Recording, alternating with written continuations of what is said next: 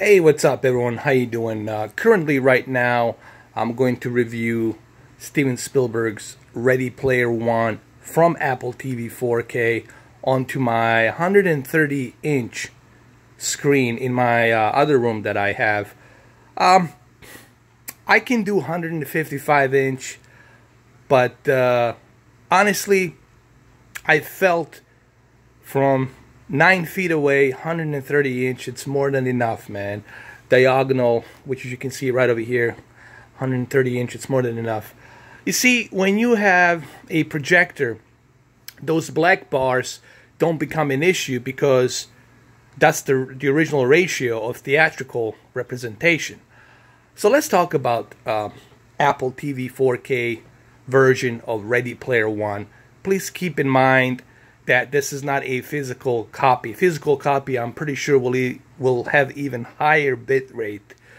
But considering that this is a digital 4K Dolby Vision and HDR version of a movie, I have to say that I'm really impressed with the bit rate and the color gamut of that Dolby Vision and HDR, especially with the Dolby Vision. However, this projector doesn't have Dolby Vision.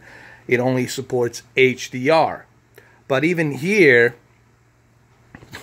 that 93% of DCI-P and that color accuracy from BenQ here, it's really good. That's the one unique feature about HT2550 is the fact that although it's not as bright in lumens light as the TK, I forgot the name of the model. It's a TK 2000 or something like that. I'm not sure. It has a higher lumens brightness, which is about 3000 lumens. I think it's TK 2000 or something like that. I could be wrong. But I know it's a TK model. And sure, that projector will give you a very outstanding brightness whether you're watching it in a lit up room or in a dark room. However, the one sacrifice with these brighter projectors is the fact that you are going to lose some of that color accuracy. And look, projectors are meant to be in a dark room like this, in a very dark room. That's where a projector, it's always meant to be. Why do you think they turn the lights off when the movie starts in a movie theater? Same thing here. Projectors are meant to be in a very dark room. So I would rather have a better color accuracy than to have that higher lumens brightness. A lot of people make mistakes. They think, oh, if you have a higher lumens brightness, that the HDR is going to look better. Not necessarily. There's going to be a trade-off. There's going to be a sacrifice. That color wheel is going to lose that color accuracy. Here, with this color wheel on DLP, I'm not losing that color accuracy. So let's talk about this movie. I already covered this with my TCLR 617, but I'm going to cover it now with HT2550 BenQ HDR 4K projector. Well, first thing first, let's talk about the HDR. As I have mentioned previously on my video for TCLR 617, the one thing that's going to caught your attention, it's that color gamut. And this HDR version of this movie on Apple TV 4K, it really shows that color gamut, and it definitely pops here on a BenQ 4K HDR projector. So that tells me that they really did a good job in terms of HDR. And this movie does look great in HDR because it has a lot of special effects, has a lot of vibrant colors, and the color that the Yanis Kaminski, director of photography, used here. So there's a lot of those flare effects too. So the color is going to pop. This movie, it is really made for HDR because it's like an eye candy. There's so much stuff happening. There's so many colors popping out, you know, because it is a mixture between the reality and then virtual reality. So the colors definitely pop in this movie, along with the peak brightness. I mean, there's so many scenes, even in the dark scenes like this, when the you know, holographic imagery project itself into this avatar. Even here, you can kind of see, if I bring my camera a little bit closer, I'm right now 9 feet away. But if I maybe get closer to it, maybe I can show you what I'm talking about. You see, like even here, you can see just how well that HDR is being portrayed accurately here with the peak brightness. You see, this is what happens when you have a good HDR with a good color accuracy and a good contrast ratio. And this HD 2550 has both. It has a nice balance between the contrast and the color accuracy.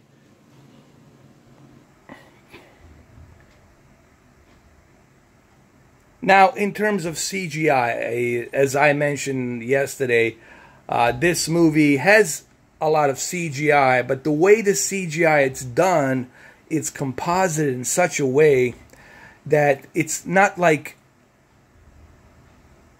a Marvel movie, you know. It's not like the Avengers, all right? It's not like in your face, or what's another great example of too much CGI? You know, like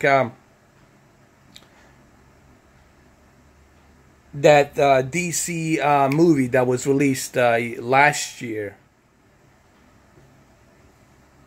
You know, like a Justice League. It's not like that. This is why I like Spielberg, because he likes to keep a balance. He doesn't want CGI to be in your face, but he does use it where it's necessary. Obviously, it is necessary in this movie, but it's done in such a way that it really looks good. And when you see the movie, you will understand what I'm talking about. And I always tell people, you know, if you want to watch a movie, if you want to experience a movie, the projector is the way to watch it. To me, the projector gives you that accurate cinema experience that you maybe want. Television will never going to be able to give you this kind of a ratio, you know, to fill in the entire screen like this, from one angle to the other angle.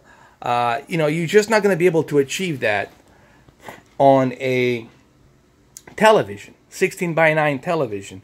With a projector, you truly are getting that cinematic experience that movie director intended you to experience, you know. So, luckily, I have 2 projectors. I have a couple of projectors, so I have that choice. But here, let me bring my camera a little bit closer for you guys, just so you can see that this really looks sharp and detailed. Even when I bring my camera closer to the screen here, and you will see just like how detailed that is. This is all CGI, and just look how beautifully this is being presented. And another great thing is, what really blows me away, it's the Apple. I know there's Voodoo, I know there's other streaming services out there, but the way Apple produces the bitrate, it's almost as near quality as the physical media. It's not exactly like physical media, but it's damn near physical media quality, and it really looks good.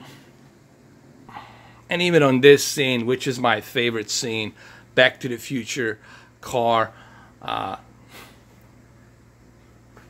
the HDR pops here with the color gamut really nicely. Like, see that smoke effect? All of this just really, it's being represented nicely when it's in its full motion moving picture. Obviously, I cannot play a scene of the movie because I don't want to get flagged. I don't want to get blocked. Okay, so I have to, this is the only way I can show it to you, is through a paused video. But I'll get closer to it just to give you some kind of reference idea, just how sharp and detailed this is. Even if I get closer, you will see just kind of detail that you're getting, the sharp detail here and accuracy. And in my opinion, projector will give you that best cinematic experience of this movie. That is, if you want to experience this movie in its original theatrical format. But let's not forget, you know, I am doing this review with a Apple TV. This is a streaming Apple TV 4K, and it looks this good. And yesterday I talked about on my video how Spielberg, Steven Spielberg, the famous director, not that he needs to be introduced, just his name alone will tell you everything you need to know, just how successful of the film director, filmmaker he is. The way he uses CGI, and I keep repeating this, but I think it's really important that the other film directors learn from Steven Spielberg. The way he injects CGI, it's composited in such a way that, I mean, you know it's CGI, but it's really composited and masked where it blends in with the original outside location that they're filming, for example, you know, or facility that they're in, and it really looks seemingly combined together fluidly. Like the best word I can use, it looks fluid. The CGI here looks fluid, and it almost looks photorealistic. You know, here's my biggest problem, and I'm sorry, Marvel fans, and I'm sorry that you have directors out there that just want to cash out money, but even in Infinity War, even in the all of these Marvel movies, except maybe Captain America, there's just too much heavy CGI, guys. I don't like it when the CGI is in my face. Then it becomes like a video game, okay? Here, CGI, it's used, but it's used in a way that it's composited really beautifully, okay? And I think Spielberg, Steven Spielberg, and Bob Zemeckis, they know how to blend in the CGI better than, I would say, other directors out there. And of course, James Cameron, Spielberg, Bob Zemeckis, these three, I think they know how to implement that CGI much better, you know. And I'm sorry, Marvel fans. I know you guys are going to get mad, but the Avengers are just too heavy on damn CGI, man. They're just too damn heavy. It's like in my face. It gives me a headache. It's too heavy on CGI. Even in this fast-moving scene, you really have a hard time acknowledging whether this is a CGI or not CGI, and that's how good it's done. And this is what I'm talking about. The way Spielberg does CGI, it's a bit different than the other film directors, you know.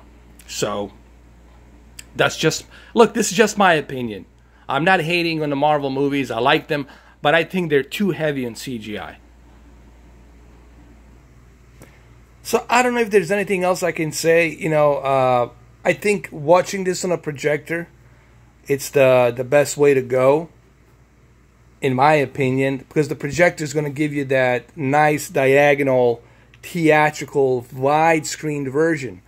A 55 or 65-inch TV, it's not going to give you that theatrical feel. All right, so again, if you want to experience the movie, I think projector, and this is why you have a projector. This is why you buy a projector, so that you can experience movies the way they were meant to be experienced. And the club scene in Oasis, this is one of my favorite scenes. It really looks beautiful. Like the color gamut, the HDR here pops beautifully. And the peak brightness really shows off.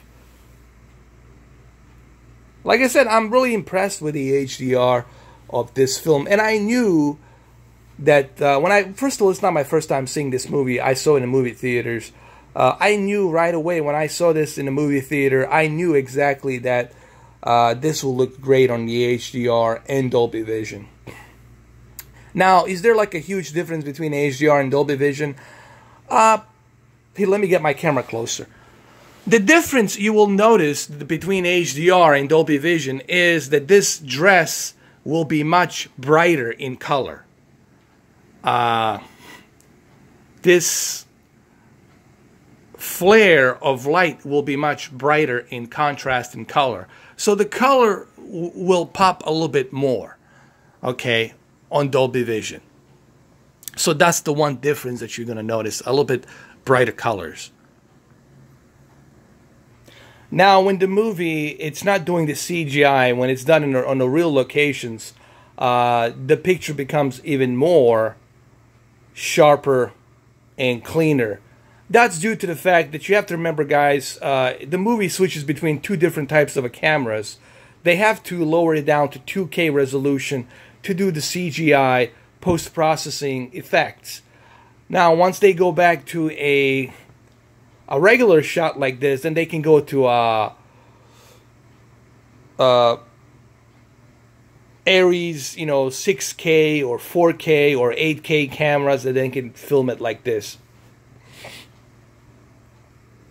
But having said that, switching from 2K intermediate to 4K to do the CGI effects, it is still done and upscaled to 4K nicely. It still looks great.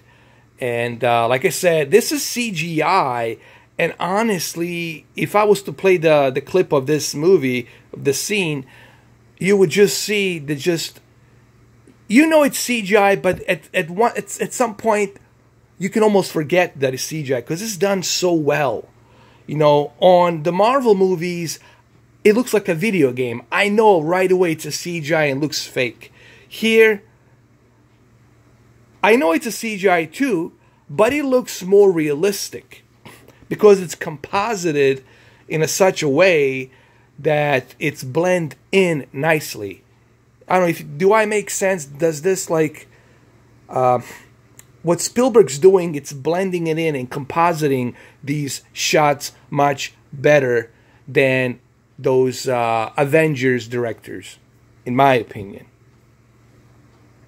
And here's another great example. This entire scene of the movie, it's in CGI, but it's done so well. It is composited so well that you're going to have a hard time depicting that it is CGI.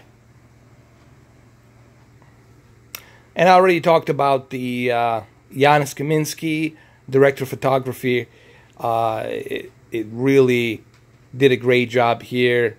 He's famous for, pretty much all of the Spielberg movies since Schindler's List. And he definitely gives a very unique look of this movie. And the bitrate, it's another thing that I keep telling to everyone. The bitrate in this movie, even if I bring my camera closer, you will just see the bitrate. It's razor sharp. Look at this razor sharp detail that you're going to see in the movie.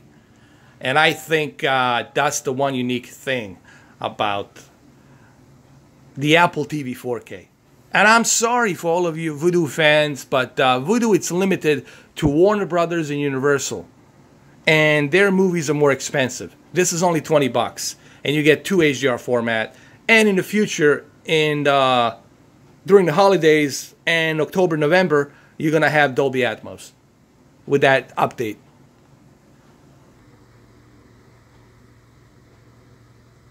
There, as you can see now, I'm 9 feet away and looks fantastic. 9 feet away, you have to sit 9 feet away for 130 inch. 130 inch on a projector, diagonal, it is pretty big. Okay, guys? Well, as I said earlier in the beginning of the video and my previous video yesterday, for Apple TV 4K streaming, I highly recommend that you purchase this movie. You are getting 2 HDR formats. That's the bonus right there. It really looks great. And if you have a BenQ HD 2550, you're going to get that nice 93% DCI-P color accuracy. So I highly recommend that you get this BenQ 4K HDR projector. I've been using it now for, I don't know, like 5 months, and I haven't, there's really no complaint. It's a great projector. And even here, as you can see, it looks very sharp and detailed. It almost looks as if I'm watching a physical media, like a 4K physical media movie. And to me, that's a big bonus right there, that you're getting this with Apple TV 4K. You know, people need to remember, you know, this is Apple TV 4K streaming. And even here on this scene with the explosion, you appreciate that HDR. This is what I was talking about. You know, the way this movie is done in 2 hours and 19 minutes. This is the genius of Spielberg. The way he composites these shots. You know, this is a master of filmmaking, so he knows exactly how to blend in, almost like a mixer. He's like a Tiesto of video editing and movie making. He knows how to blend in the movie with colors and HDR and everything, and it just looks fantastic, man.